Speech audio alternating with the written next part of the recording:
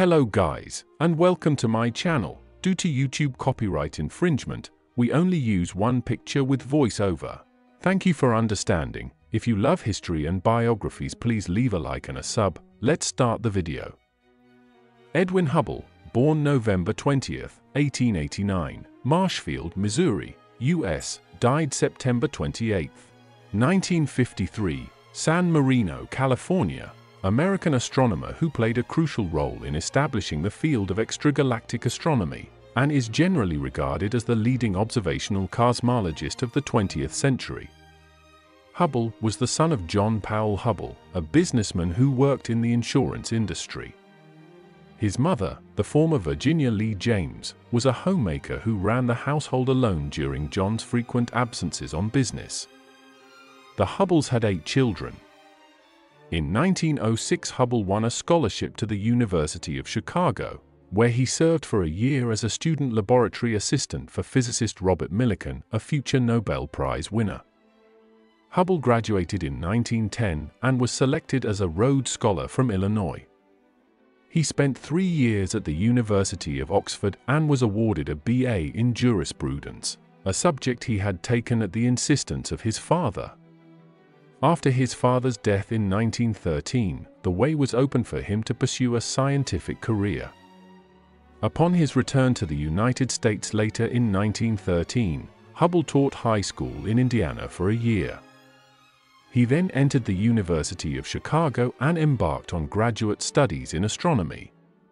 Hubble conducted his observational research at the Yerkes Observatory in Williams Bay, Wisconsin, under the supervision of astronomer Edwin Frost. By this time, Yerkes was no longer on the cutting edge of astronomy, but Hubble did have access to a quite powerful telescope, an innovative 24-inch, 61 centimeters, reflector. It was Hubble's great good fortune that he was completing his graduate studies just as the director of the Mount Wilson Observatory in California, George Ellery Hale, was scouting for new staff.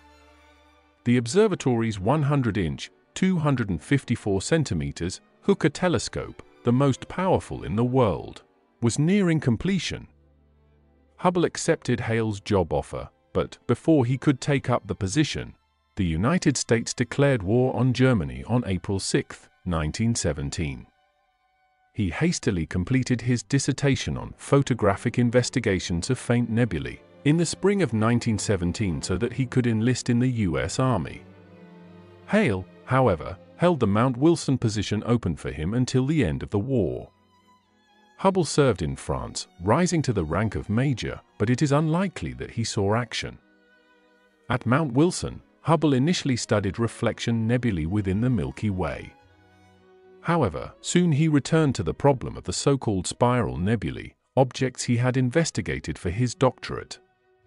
The status of the spirals, as they were widely known, was then unclear. Were they distant star systems, galaxies in current terminology, comparable to the Milky Way galaxy, or were they clouds of gas or sparse star clusters within, or close by, the Milky Way? The theory that there are visible galaxies had fallen from favor in the second half of the 19th century, but was revived early in the 20th century. At the start of the 1920s, astronomers generally reckoned that no clinching evidence was at hand to settle the debate. Such evidence, however, was soon to be provided by Hubble. In 1923, Hubble found Cepheid variable stars in the Andromeda Nebula, a very well-known spiral.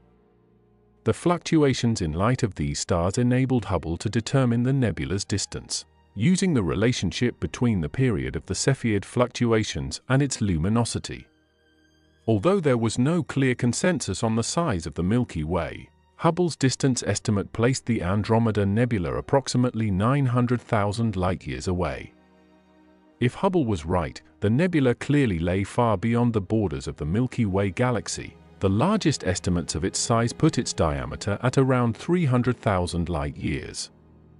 The Andromeda Nebula therefore had to be a galaxy and not a nebulous cloud or sparse star cluster within the Milky Way.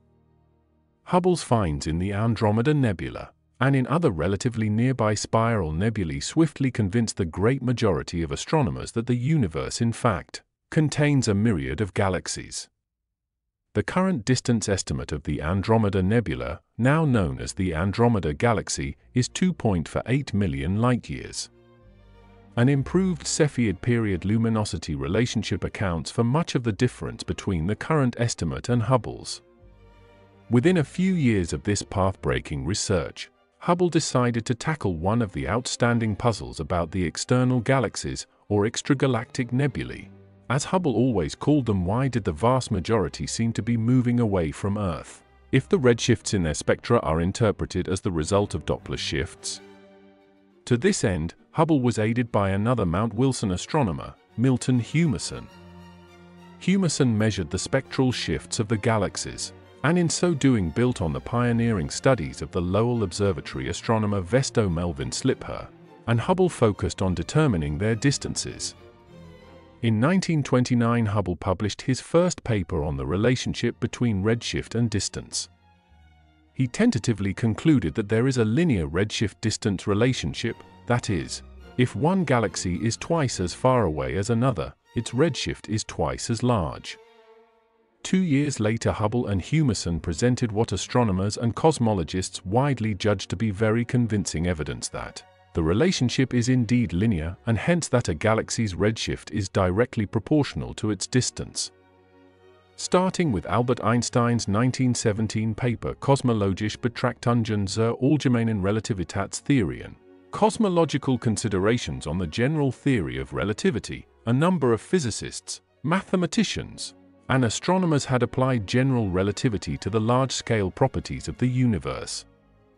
The redshift-distance relation established by Hubble and Humason was quickly meshed by various theoreticians with the general, relativity-based theory of an expanding universe. The result was that by the mid-1930s the redshift-distance relationship was generally interpreted as a velocity-distance relationship, such that the spectral shifts of the galaxies were a consequence of their motions. But Hubble throughout his career resisted the definite identification of the redshifts as velocity shifts. Hubble hoped to shed light on this issue by investigating the numbers of extragalactic nebulae that lay at various distances in space. Hubble conducted these studies in part with the distinguished mathematical physicist and chemist Richard C. Tolman. Writing in the mid-1930s, however, Hubble and Tolman stressed the uncertainty of the observational data. They declined to choose publicly and unambiguously between a static and a non-static model of the universe. Hubble later argued that the evidence seemed to favor the concept of a stationary universe, but he did not definitely rule out an expanding universe. Hubble published little original research after 1936, the year he published his important book The Realm of the Nebulae, which explained his approaches to extragalactic astronomy and his view of the subject's history. By then he had certainly done much to lay down the methods and techniques that extragalactic astronomers would follow, or have to take into account for decades, particularly at Mount Wilson and at the Palomar Observatory, home of the great 200-inch, 508 centimeters, reflecting Hale telescope that made its first observations in 1949. Hubble was therefore the central figure in the establishment of extragalactic astronomy in the 1920s and 30s. Hubble continued at Mount Wilson, though during World War II he served in an administrative capacity at the Aberdeen Proving Grounds in Maryland. He died as the result of a cerebral thrombosis in 1953 and was survived by his wife, Grace. The couple had no children,